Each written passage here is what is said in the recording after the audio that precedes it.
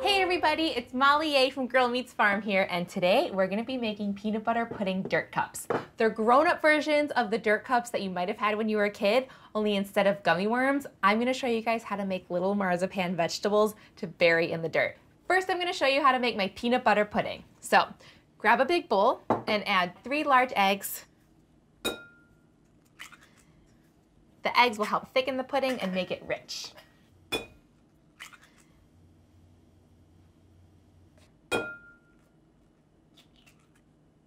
And then in addition to these 3 eggs, we want to add 2 egg yolks. So grab a small bowl that you can keep the whites in. All right, so to separate your eggs, just crack it on the bowl that you're going to put your whites into.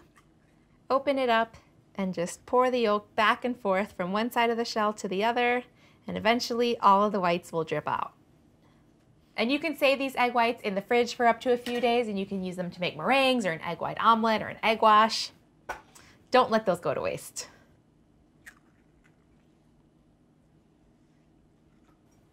And only adding the yolks to the pudding makes it extra rich. And next, add 2 tablespoons of cornstarch to the eggs. And this will help the pudding thicken.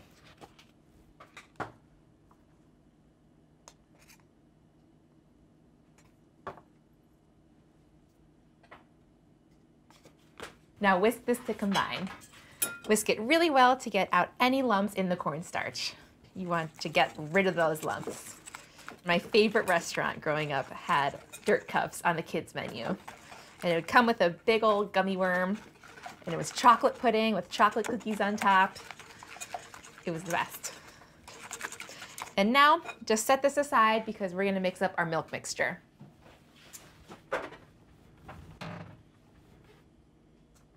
So grab your heavy cream and whole milk and measure out 2½ cups of heavy cream and 1 cup of milk.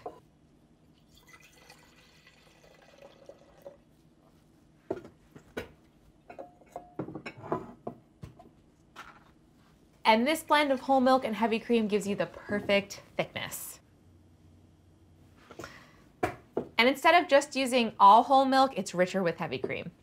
Okay, so pour the heavy cream and the whole milk into a big saucepan. And then sweeten it with 3/4 cup of sugar.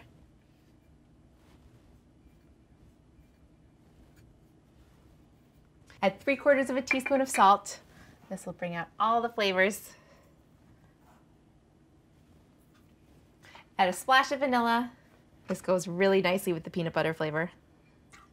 And then 3/4 cup of unsweetened peanut butter.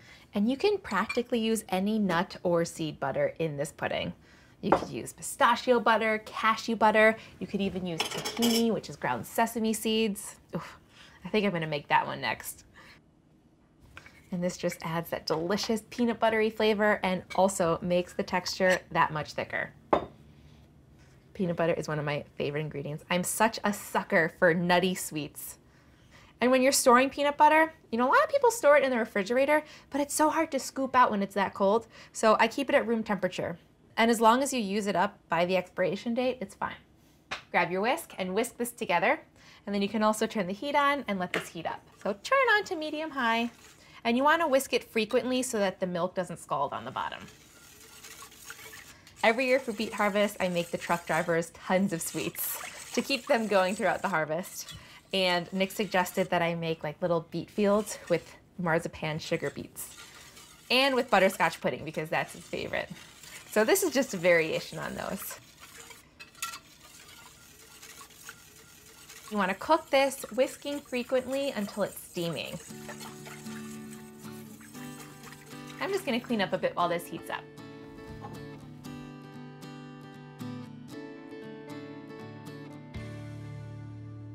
Okay, now that the milk is steaming, you're gonna wanna add your eggs. But you don't wanna just dump this mixture straight into the pot because otherwise the eggs will cook immediately and you'll essentially have scrambled eggs in hot milk, and that's gross. And so you wanna do a process called tempering, which is when you add some of the hot milk to the egg mixture so that the egg mixture rises in temperature gradually. And you wanna whisk it continuously as you do so so that the eggs stay smooth. So grab your ladle And transfer your whisk now to the egg mixture. And so with one hand, you're going to be whisking the egg mixture. And with the other hand, you're going to be ladling in some of your hot milk. So whisk it vigorously and then drizzle in the hot milk. Are you getting the hang of this? Add another ladle. Okay, why don't you feel the bowl to see if this mixture is starting to get warm. If it's not warm yet, if it's still pretty cold, you can add another ladle of the hot milk. Is your arm getting a workout? Mine is. I'm earning the pudding. Okay, now that the egg mixture is warm, you can pick up this bowl, transfer your whisk back to the pot with the pudding, and now as you whisk the pudding, drizzle in the egg mixture slowly.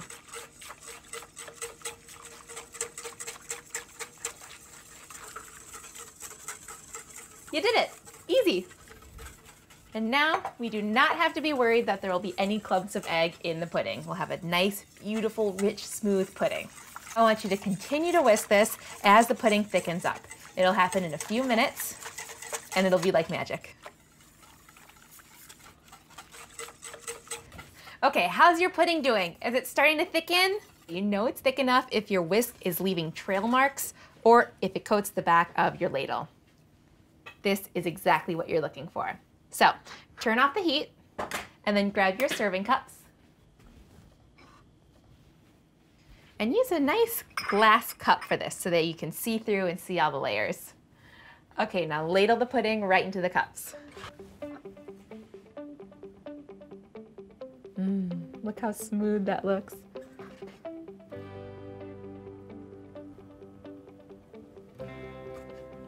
All right. Okay, and leave enough space at the top so that you can fill it up with your cookie dirt and the marzipan vegetables. I'm gonna clean off the edge here. I like to make sure everything is nice and clean. And it's easier to wipe it off now while the pudding is hot before it sets. Keep this on standby in case I need to clean off more edges.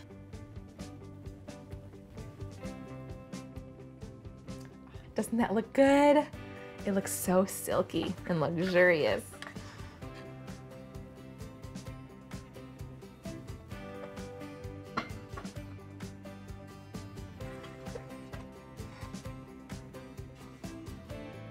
Pudding is so easy to make. I love that it's a great no-bake dessert.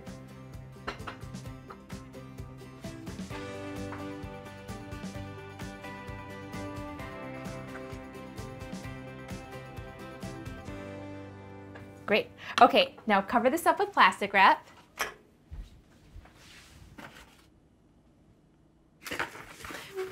Now, if you weren't going to be topping it with cookie dirt, I would say press the plastic up against the surface of the pudding so it doesn't develop that film on top. But because we're topping it with cookie dirt, that's okay. Now put these in the fridge so that they can cool and set.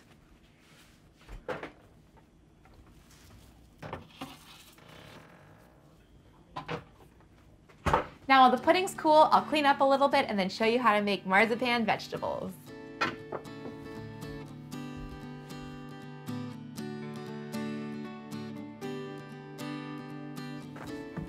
Okay, now grab your marzipan and food coloring.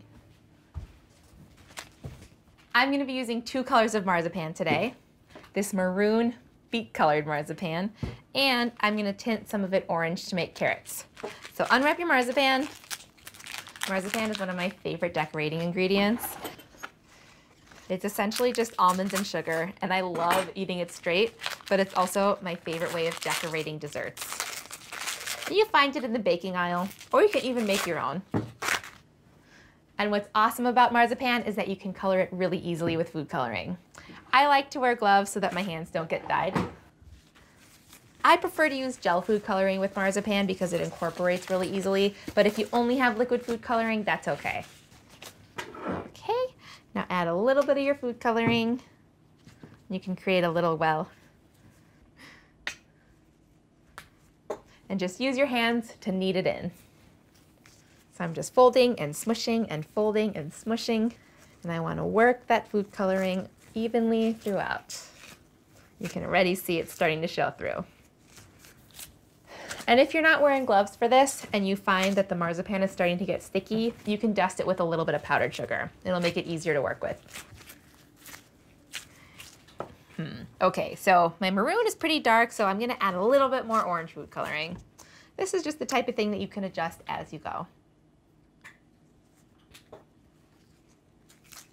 Okay, this is looking great. This is exactly the shade that I want it. To make a marzipan carrot, pinch a little piece off, maybe like the size of a jelly bean, and then just start molding it into a carrot shape. So you can roll it between your fingers and make it pointy at one end and rounded at the other end, kind of carrot-esque. Okay, and you can add little lines in it using a butter knife. So you just kind of want to press in with your knife and roll it around so that you can get little carroty lines in it. These aren't totally realistic. They're more like caricatures of carrots. There we go, like that. And now for the stem, I'm going to use some fresh rosemary. And then rip off a piece that has a few leaves attached. Like one of these. And then all you do is stick it in the top. Ta-da! You're a marzipan master.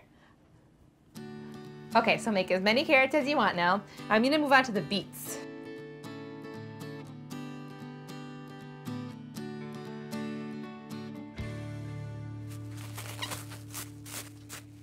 Okay, so pinch off a little piece of the maroon. And this is the same exact thing. This is marzipan kneaded with dark red food coloring. And now a beet shape is more like a ball with a little point coming out the end. So you can roll the ball and then pinch off a little skinny point and then just work it so that it's nice and smooth. That looks like a beet, right? Oh, it needs a stem, of course. So grab a longer rosemary piece. That's a good one.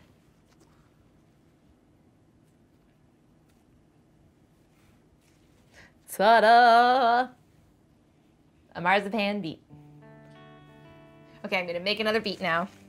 And once you guys get the hang of this, there are so many different things that you could do with marzipan. You could roll it out with a rolling pin and cut out characters with different cookie cutters or cut out letters. I'm gonna be here all day, you guys. How cute is that? Around here, we say, oh, for cute. So I've made enough marzipan vegetables here to top 1 dirt cup, but you'll need quite a few more of these little guys to decorate 4 of them. So if you need to hit pause and come back, now's the time.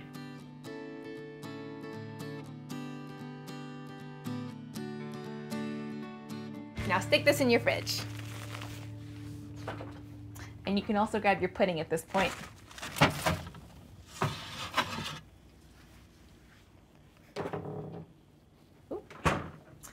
And you can get your cookie dirt. And this is just ground up chocolate cookies. The pudding is looking nice and firm. And now everything's ready to go. I'm gonna show you how to assemble. So grab a spoon and your cookie dirt. This is just smashed up chocolate cookies. And spoon it right over the top of the pudding. And use a good thick layer because we got some big vegetables to plant. I love eating dirt cups. Dirt cups aren't only cute to play with, they're also really tasty to eat because the cookies mixed in with the pudding is a really nice textural experience. Now take your marzipan vegetables and plant them in the dirt.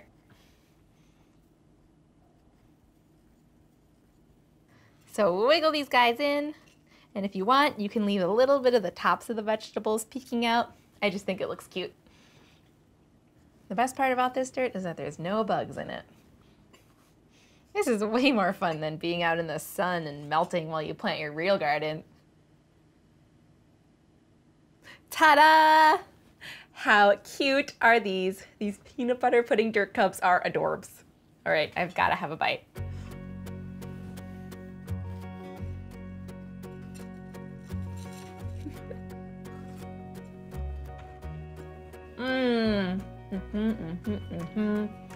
Peanut butter and chocolate, a perfect match, and that pudding is so rich and thick and creamy. I hope you guys enjoy these.